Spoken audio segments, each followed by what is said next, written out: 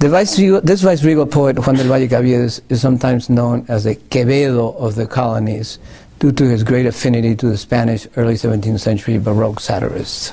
Very famous person, Quevedo. But Quevedo had written some 45 years earlier. Valle, as Quevedo, makes use of a long tradition of well-known satirical conventions of Western culture. This is imitation of long-standing topoi or conventions that they just repeat. But when they repeat them adding something of their own. What is called, what Leo Spitzer calls, when through the process of imitatio or imitation, because 17th century poets, unlike romantic poets write from the heart. 17th century poets imitate Petrarch. But of course, they contribute something of their own, which Leo Spitzer called, not Leo Spitzer, but Ernst Curtius calls outdoing. There's also a sense, there's always a desire to outdo the poet you're imitating. And I think the same thing happens with Valle Caviedes.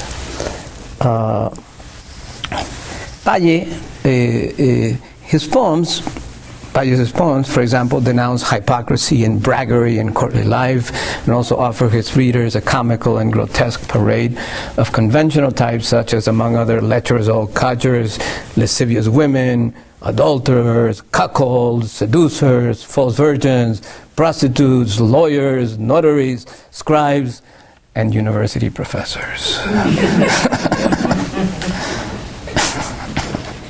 In all cases, tied to a satire of the medical profession, his favorite and obsessive target.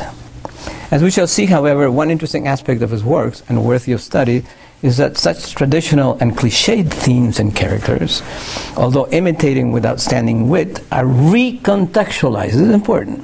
They're the same topics, but they're recontextualized in discursive practices that contain a historical supplement that furthers our understanding of the social and cultural complexities of 17th century Peru. Critical readings of the poetry of Valle Caviedes have had three main orientations. There are studies of a philological nature that judge the aesthetic value of his works by comparing them with his peninsular counterparts, his Spanish counterparts. Spaniards often relegating him to an inferior status. Peruvian, on the other hand, many times exalting his superiority. Other critics, given the rich referential value of satire, have preferred to focus on his works as sources for documenting historical events and social practices, bypassing the literary and creative aspects of his poetry. Finally, some of the more recent approaches to Valle Caviedes of a cultural nature have paid attention to how his works address the ideological contradictions of his 17th century Peruvian colonial society. As I already suggested, my study belongs to this latter approach.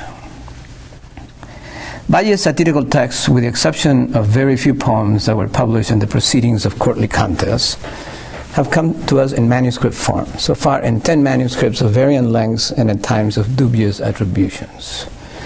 One interesting fact is that all his manuscripts seem to show the poet attempting to give his multiple and fragmented works, although parodically, a certain order or organization associated with the supposedly permanence of the published book. Because these are manuscripts. All extant manuscript collections begin with a parody of the well-known preliminaries that introduce the publication of a tome or a book. It is my belief that such mock preliminaries entail a critical perspective on the lettered or archival document which played a very important part in Spain's attempt at maintaining its colonies in order. But that's material for a different talk. In those introductory pages of the manuscript, we find the typical preliminaries of a book, among them dedications, official approvals, licenses to publish, expert opinions, and a prologue. In the dedication to an allegorical death, we read that the satirical persona, or the satirical narrator, if you want to call him that, who claims to have barely escaped from the deadly deeds of doctors, wishes to be a puntual coronista, or an exact and factual chronicler, of their wrongdoings.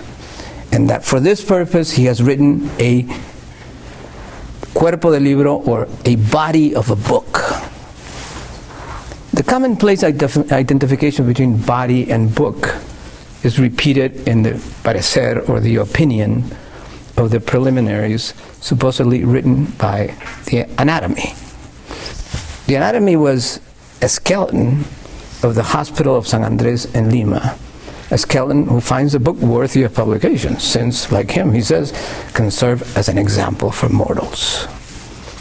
This statement, coming from a skeleton, recalls a favored counter-reformist image for vanitas, the skull that served as a reminder of the brevity of life. One of the great preoccupations of the Baroque thinker. Simultaneously, however, the word parecer, besides meaning opinion, also means likeness. In other words, the skeleton or anatomy is also a metaphor for the book. It is like the book. And the word anatomy, besides skeleton, was also a general term for close analysis. And by the 17th century, it was already being used to refer to, quote, the dissection or artificial separation of the various parts of the body so that the functions of each be known and illnesses be cured effectively. This is very early. Furthermore, on these preliminaries, there is also an identification between medical practice and satire as cure of social ills. In its mock prologue, the satirical persona states, and I paraphrase the verses, "My treatise is a better doctor, because if you look at it closely, it causes merriment, which is an excellent cure." End of quote. The interconnection between satirist as chronicler and doctor of social ills seems to be directly tied to his perception of satire as anatomical speculum, as a mirror. Lima's social body is represented, cut up, and scrutinized throughout the work's heterogeneous reference. Finally, one more note of interest, giving the serio-comical gist of Valle's satire, it is noteworthy that during the author's times, this is a footnote, according to Giovanni Ferrari, so-called anatomical theaters for academic learning often turned into public spectacles not exempt from Carnevalesque laughter and erotic voyeurism interest, a practice that is quite pertinent for understanding of Vallecavides's satirical anatomy of Lima, presented quite baroquely so as a theater of grotesque bodies and human foibles. The anatomical knife or pen of the satirist examines closest a myriad of social practices that informed life in 17th century Lima.